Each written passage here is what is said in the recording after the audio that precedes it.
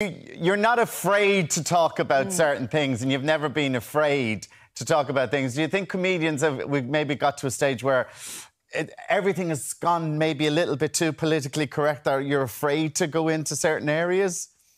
No, absolutely not. No, not for you. There you go. No. Cancel culture in comedy, as far as I'm concerned, is a myth that is used by comedians to sort of sell their terrible comedy more. If there's this sort of threat of, oh, they're trying to get rid of me, they're trying to cancel me, they're not going to let me say this again. What are you talking about? The only comedians that have ever actually been cancelled are in, like, India and Russia, and they're dead now. That's being cancelled for comedy. Being yelled at online because you told a rubbish joke doesn't mean you were cancelled. Louis C.K. is on tour. Bill Cosby isn't in jail. Who has been cancelled in comedy? What are you talking about? Jimmy Carr has been cancelled 15 times in the past 7 years, and last time I checked, he's still on tour.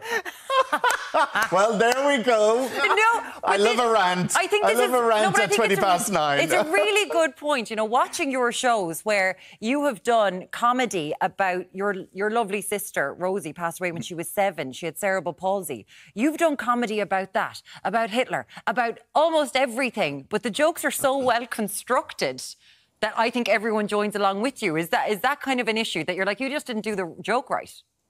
Correct. I think, you know, the only reason taboo subjects are taboo is because people do not talk about them. And you can talk about anything on stage. This idea that you can't say anything. I have done jokes about murder, sexual assault, paedophilia, the Holocaust, abortion, murder, death, disability, everything. I've not been cancelled for any of those things. I've had some feedback from people who are close to those subjects saying that perhaps my attitudes towards them were maybe ignorant, which they probably were at the time.